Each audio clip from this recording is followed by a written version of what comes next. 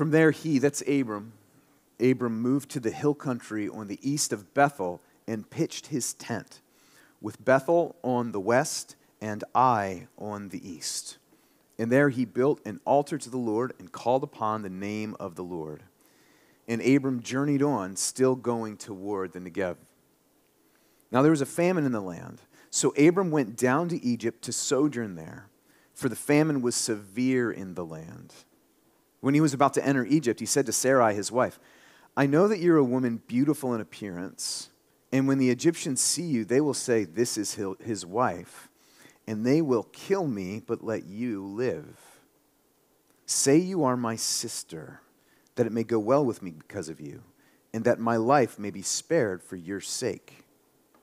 And when Abram entered Egypt, the Egyptians saw that the woman was very beautiful.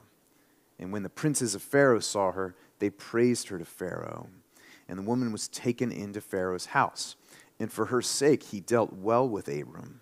And he had sheep, oxen, male donkeys, male servants, female donkeys, and camels. But the Lord afflicted Pharaoh and his house with great plagues because of Sarai, Abram's wife. So Pharaoh called Abram and said, what is this you have done to me? Why did you not tell me that she was your wife? Why did you say she's my sister, so that I took her for my wife? Now then, here is your wife. Take her and go. And Pharaoh gave men orders concerning him, and they sent him away with his wife and all that he had. So Abram went up from Egypt, he and his wife, and all that he had, and Lot with him, into the Negev. Now Abram was very rich in livestock, in silver, and in gold, and he journeyed on from the Negev as far as Bethel to the place where his tent had been at the beginning, between Bethel and Ai, to the place where he had made an altar at the first. And there Abram called upon the name of the Lord. The word of the Lord. Thanks be to God. My name's John, if we haven't met. And few weeks ago at the beginning of the season of Lent, we jumped back into Genesis. And we've been in Genesis off and on for going on a year now. We hop out to focus on a few other sermons or sermon series, but we've been coming back. It's a long book, and we're going to be in it for a while, so rather than just plowing through verse by verse nonstop, expect more of that, some gaps, some timeouts, but then a return. So with the beginning of the story of Abram, let me start like this. I was talking actually to Jeff and Alex Manns yesterday evening about Elvis, because they're watching the movie Elvis that came out with Tom Hanks and the guy who played Elvis, who apparently was pretty good, which I haven't seen yet, but I have been to Graceland. Has anybody been to Graceland in Memphis? Only Larry, Jeff, Larry, okay, and Kara. Oh, that's right, because you lived in Memphis for a while. Well, we were visiting a family that went to Liberty a long time ago, and I didn't necessarily care much about Graceland and care a little bit about Elvis, but I went because it's apparently something that you do when you're in Memphis. And you go into this, what was at the time, at the end of Elvis's life, a pretty amazing house. And you pay this entry fee, and you get this self-guided tour of Elvis's house with an iPad that guides you through the different rooms and the bathrooms. He's got a movie theater in his basement, which nobody had in 1977. And you're making your way through his house and his estate, toured by the voice of none other than John Stamos.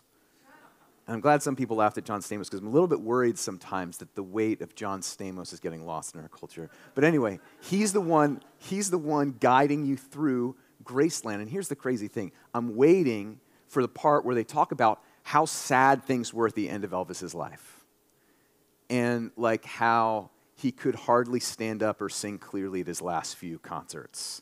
And how it was really pretty sad that he died alone and really suddenly. In the bathroom upstairs, and they talked about none of that. They talk about none of the sad or failure parts of his life. It was only a place of glory. And I think there's an idea that's out there when you come to the scriptures, that when you look at the lives of some of the quote-unquote heroes of Scripture, it's like Graceland and Elvis. It's only the awesome stuff. And it's only the things where they amazingly did the right thing every time, and it's only the heroic stories. But it's not that with the heroes and heroines, if you want to call them that, of Scripture. This is a story where things go bad really, really quickly. And they go really bad. The story we entered last week was Abram, by all accounts, probably a pretty wealthy man, getting called by God to do something fairly radical, which is go to this unknown land, Canaan, where he's never been before, where no one he knows lives. And he says yes. It's like this bold move of faith, and God immediately gives him this incredible promise. I'm going to bless you. I'm going to bless your offspring. Anybody else who blesses you, I'm going to bless. Anybody who curses your offspring, I'm going to curse. And through this lineage of yours, I'm going to bless the entire world. Great. High point. Immediate low point after that. And that's what we're going to read about today. We're still at the story of this, the beginning of the story of Abram, but if you're not familiar with the Scriptures, or you're just beginning to open them for yourself and make your way through the Old or New Testament of the Bible, this guy's influence is everywhere. Abram, he's the first patriarch of Israel. He is the father of the nation of Israel. Once you get to the New Testament, it's all of our Bible after the birth and life and death and resurrection of Jesus. He's not less esteemed. He's called by the Apostle Paul the man of faith. If you're looking at this Faith Hall of Fame in the book of Hebrews, chapter 11, towards the end of that book in the New Testament, there's this list of these people in Israel's history who exercised great faith. And Abram has like more than twice as many verses about him than anybody else, like Moses or anybody else. He's the man of faith. But his story is not spotless, and it's definitely not easy. Again, last week, these were the words of God to him. Go from your country to the land that I will show you, and I will make of you a great nation, and I will bless you and make your name great, so that you will be a blessing. And Abram goes. He says yes with his feet. But it's right after he says yes with his feet, and he actually goes, that we find out how much like us Abram sometimes is. As soon as Abram says yes, he finds out he really didn't know what yes meant. He actually had no idea what he was getting into. And he had no idea what kind of journey he was beginning. And that's actually our story too. We actually don't really know. It's almost not fair, you can put it that way. Jesus comes on the scene in Matthew 4, in Luke 5, in John 1, in Mark 1, and he goes to these fishermen and he says, leave everything and follow me, and they do, and they pretty much immediately don't know what they've just done. It ends up being a blessing, but they have no idea what they've signed up for. And one of the things I want to commend to you this morning, and I will not apologize for this being an uncomfortable truth, that for anyone who says yes to Jesus in this way, and he's been calling people, for millennia now, many in this room included, you can't necessarily know what in the world that's going to mean for your life to the end, because it's a call for life. And I think some of us need to be sobered about that. Like, the life of faith is often saying, oh my goodness, what have I gotten myself into by saying yes to this Jesus? And that's the story of the man of faith, Abram. What happens? I'll just say life happens. Famine happens as soon as they get to Canaan. He builds an altar. It seems everywhere he goes. It says he was between this place that actually came later to be known as Bethel and this region called Ai, and he builds an altar. And that just means, God, you brought me here this far. My life is yours. What I have is yours. I worship you, and I dedicate this place to you. And then he moves again, it says, and he does it again. He builds another altar, if you're reading all the way through from the beginning of chapter 12. And then famine hits. Like right after God brought him to the place where he obediently went, famine hits, and he feels the need to leave.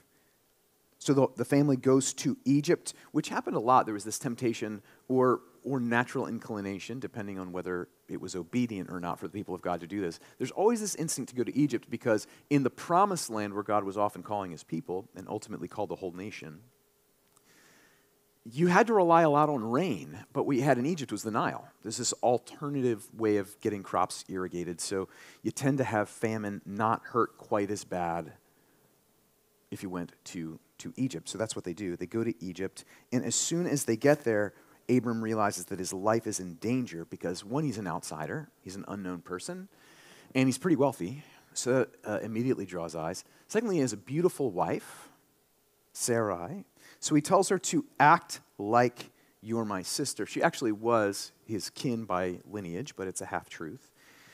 She's his wife. He says, act like you're not so they don't kill me, presuming that their lives will be saved. But what ends up happening is Sarah is put in a terrible situation.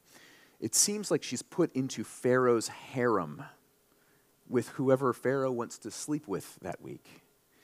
And what ends up happening is they get locked up in Egypt. Just think about this for a second. You're Abram, you're in Egypt, you tell Pharaoh, who wants your wife, she's my sister, he sends his men to take her. It's not like when the famine's over, you can just be like, all right, Pharaoh, we're out now. Could you please have my sister return to me so we can leave now? No, there's nowhere now for them to go. They are locked in. So let's just count for a second how many things have gone wrong. One, there's famine. There's not enough to eat. Two, God has promised that a child will come from this family, and this wife of his isn't even his wife anymore. So family's gone, food's gone, family's gone. They're no longer able to worship anymore. This, you got to read between the lines a little bit more.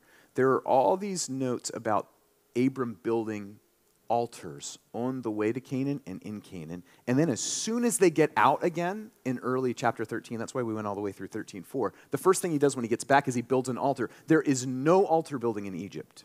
You actually learn more about this in the book of Exodus, where the Israelites are trying to get out. And the reason Moses and Aaron, when they go to Pharaoh and ask for the people to be able to leave, is so they can go into the wilderness to worship. And Pharaoh says, well, why don't they just worship as slaves right here? And they say, no, because our worship is an abomination to the Egyptians. It's more than we can get into now. But worship is also taken away from them. And they're kind of slaves, right? Food, family, their God, their freedom, all gone. How is it possible at all for God's promise to be fulfilled? It's totally unclear. It would seem that God has brought them into a dead end. There is a lot, there is a lot of dispute through the history of interpretation of these verses of Scripture about whether what Abram did was sinful. The first few hundred years of church history, nobody thinks so.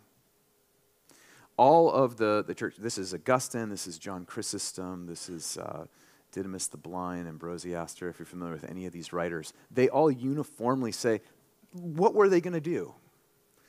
Later, people have looked again and they're like, what would it have looked like for them to have stayed put and trusted God through famine? I got to say, this is one of those passages where I have to say, I'm not sure. I don't know if it was wrong for Abram and Sarai to leave. And it's not because I haven't studied hard enough. There's going to be these times where you don't really know what was going on in the motives, because guess what? There's not a syllable in the text about what their motives were. Like a lot of particularly Old Testament passages. It just says what happened. It doesn't say what was going on in their hearts. But here's what you can know about for sure that no one in the history of interpretation has ever doubted. This is a trial by fire of their very new faith in God. This is a trial by fire. One of the things that a trial reveals to you and me is how limited our yes is to God in the first place. You hear about God, you hear about the gospel, you read about the life of Jesus Christ in the scriptures, maybe you know some Christians, you see how there's something in their life that might be helpful for yours. You start to explore Christianity. You go to a worship gathering. Maybe there's a few emotional highs, maybe not. Maybe it's going okay for a while. Maybe you say, you know what?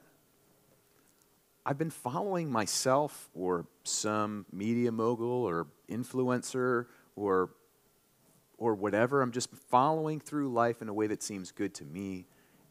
I think there's something to this Jesus guy. I'm going to say yes to him and follow him. One of the things that necessarily happens in that journey of faith, I've said it again, I've said it before, I'm going to say it again, it's not going to be the last time in this sermon, is God will reveal to you how you don't yet know what that means. How much in your heart you have yet to give him, and how much in your heart he's still inviting for you to give him. And that's this story. I'll put it this way. Famines reveal. Famines reveal what our yes to God actually means.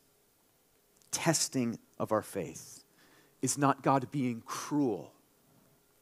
Testing our faith is not God being cruel. The testing of our faith is the only way that we learn to follow him after a momentary curiosity or an emotional high.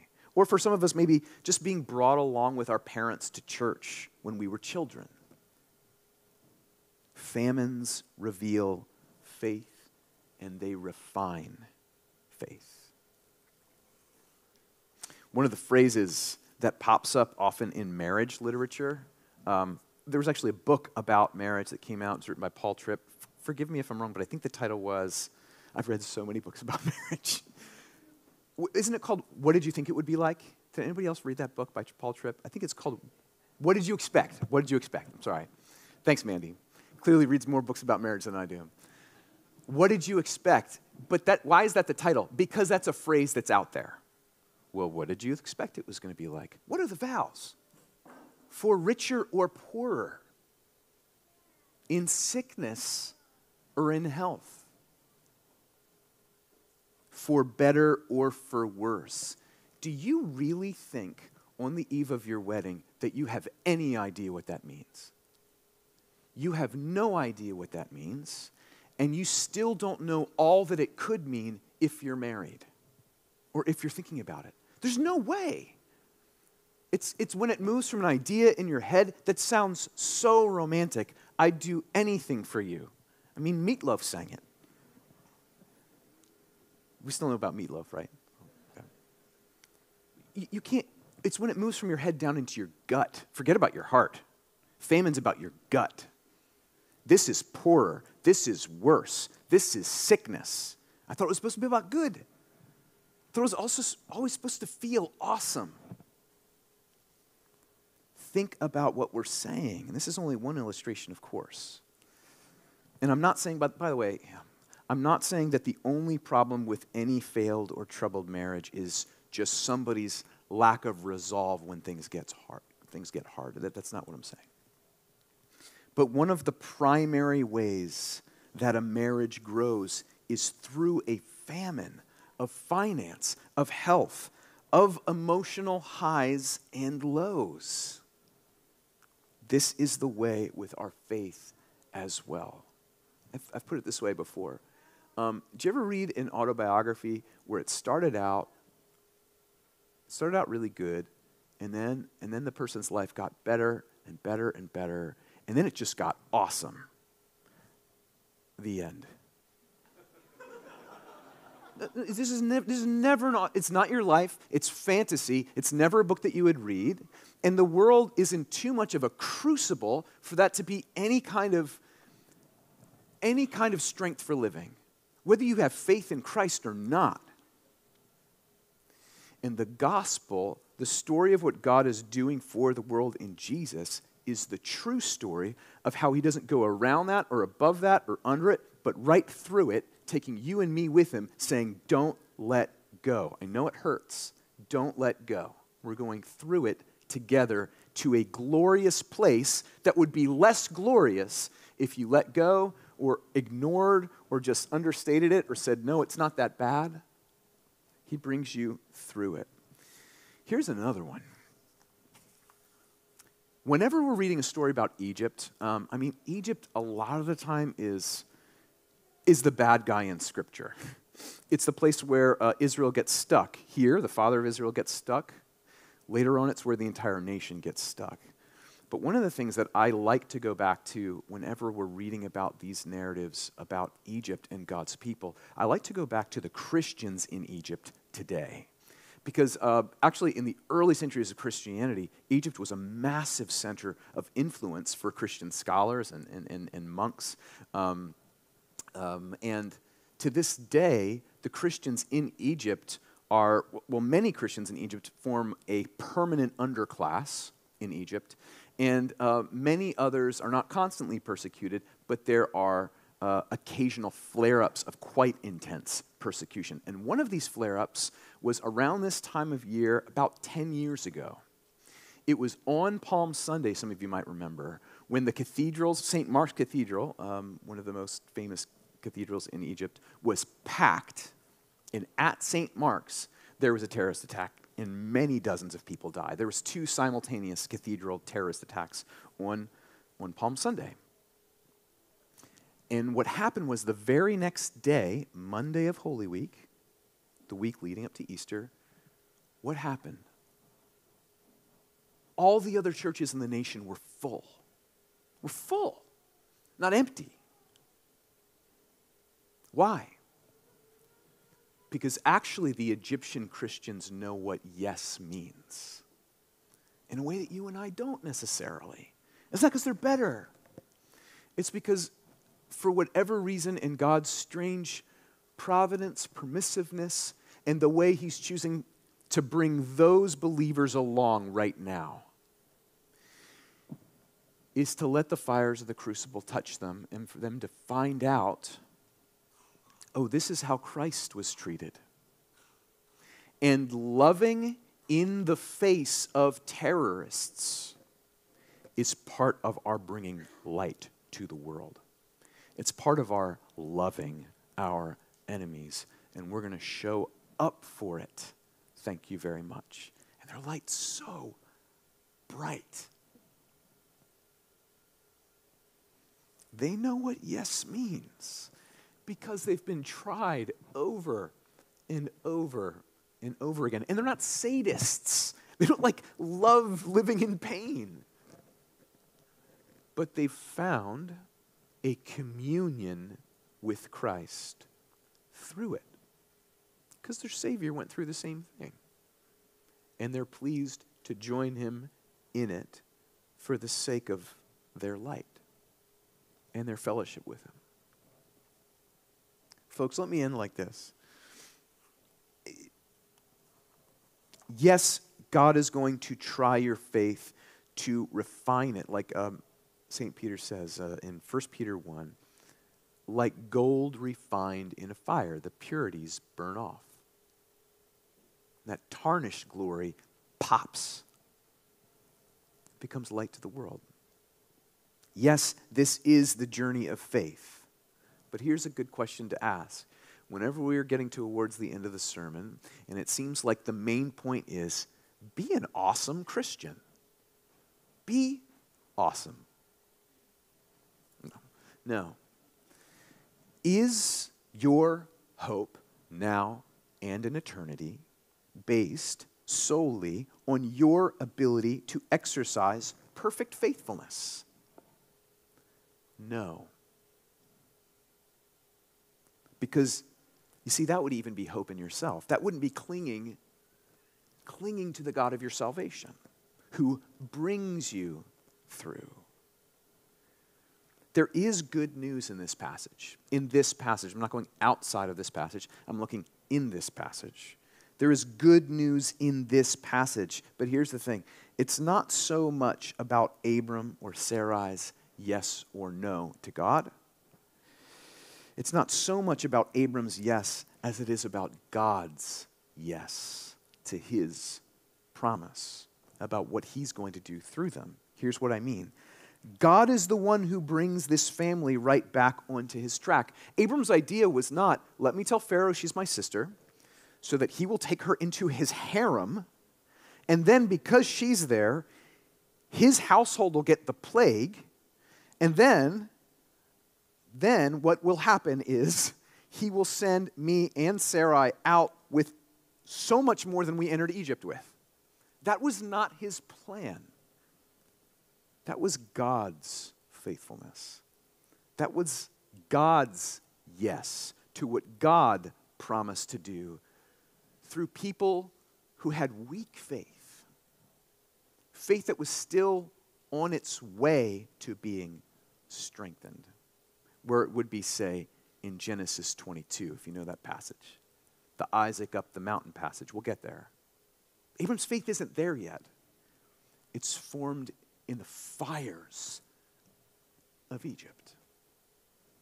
This is about God's yes. Abram does end up back in Bethel, in Canaan, back at that altar that he had built before, east of Bethel. And in the end, Abram and Sarai leave Egypt with more than they had when they went there. Here's the point. God's grace is so big that we do not have it in ourselves to permanently wreck his plans for us. And you know the world doesn't have it in its plans to wreck God's plans for us. That's what this passage is about. Out of sheer grace, God opens up an impossible way. And here's where the good news, what Christians call the gospel, that's what good news, that's what gospel means, is good news.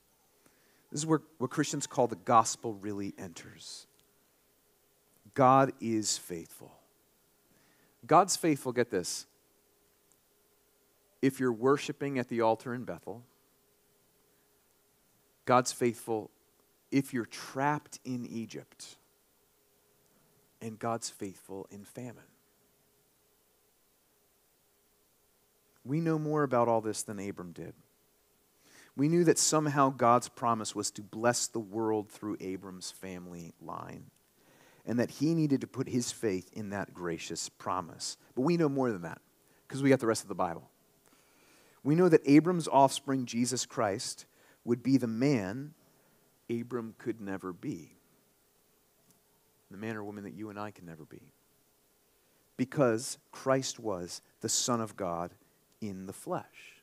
And what do we know about Christ? Christ was the one who really remained faithful in the place of impossible situations, famines, so to speak.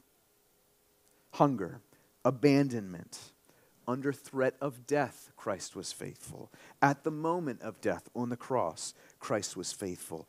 Clinging in faith that his own death on a bloody cross would somehow, against any interpretation that day, become the best thing that ever happened to the world. He was faithful. His faithfulness is our hope, not our own. So, brothers and sisters, here's how your entire faith journey will work. God calls, we say yes, hopefully. God then shows us we have no idea what yes means. So we cling even more closely to his mercy and grace through Jesus. This is your whole life. So let me end like this. And I've put it this way to you before. I don't know how many more times I'll have to put it to you this way. How can I believe right now in my mess that God is going to work through all this for good? How can I believe that in my mess, God is going to work through it for good?